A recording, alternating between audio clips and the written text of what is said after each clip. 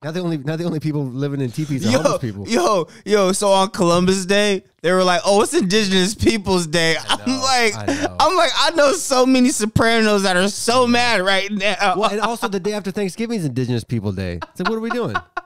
How many do they need to get?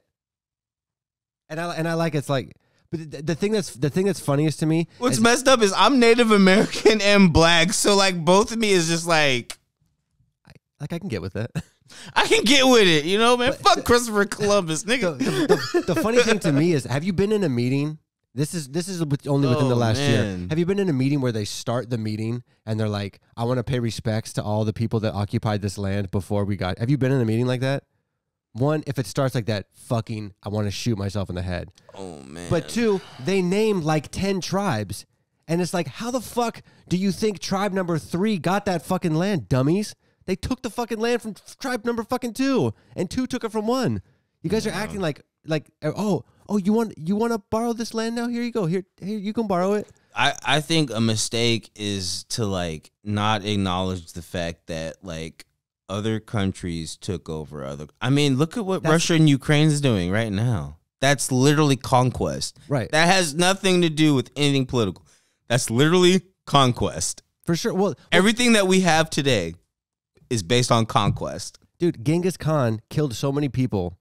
He changed the temperature of the earth.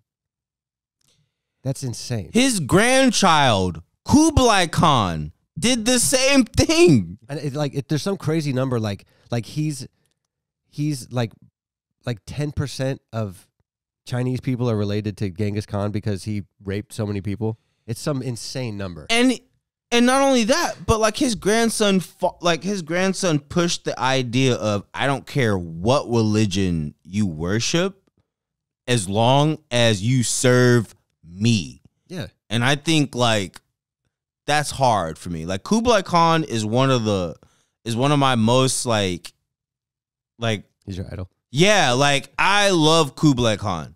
Because he was like, I'm not fucking with none of that shit. I don't care if I'm a Buddhist. I don't care what you worship, but I will cut your head off if you don't pay me tribute. Yeah. Like he had Christians, he had Muslims, he had all kinds of people within his empire. And it's just like, for that, it's so raw to me that you were like, I don't care what you worship as long as you pay me my gold. Like I fuck with shit like that where it's like, go ahead, worship whatever you want to worship, but you know who you kicking up your 10% to. Yeah, I mean that's kind of how the Romans did it too. The Romans would come in and build a bunch of shit, and like as long as you didn't cause any problems, dude, who gives a shit? And then people were like, "Oh, but what happened to Constantine and all the other shit?" I was like, Mehmet was like, "Oh, fuck that Roman Empire shit. We're going to run with the Ottoman Empire." And then the Ottoman Empire came in. Yeah, nigga, I do know my history. Motherfucker, I do know some shit. But I can't, I hate how people, just to circle back to the Native American thing, I hate how people act as if this was such a unique situation. It's not. It's the history of the world. That's what I'm saying. There's always going to be oppressors and the oppressed. That's just the way the world is. Yeah. There's always going to be somebody that takes over from the last thing. And it could be somebody who's more nobler or anything like that. It really doesn't matter to me. It's just like, well, what's noble to one person is not exactly. I mean, I'm someone who's a big stance of evil is just a word that the ignorant and the weak has made. I mean, that's just something that I believe. Like, I'm just like calling somebody evil or something is just something that the ignorant and the weak say.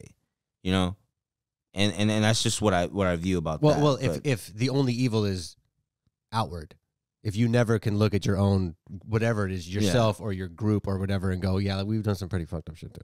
Yeah, but I still am with what I said. I very much think that stuff like that is very contrived other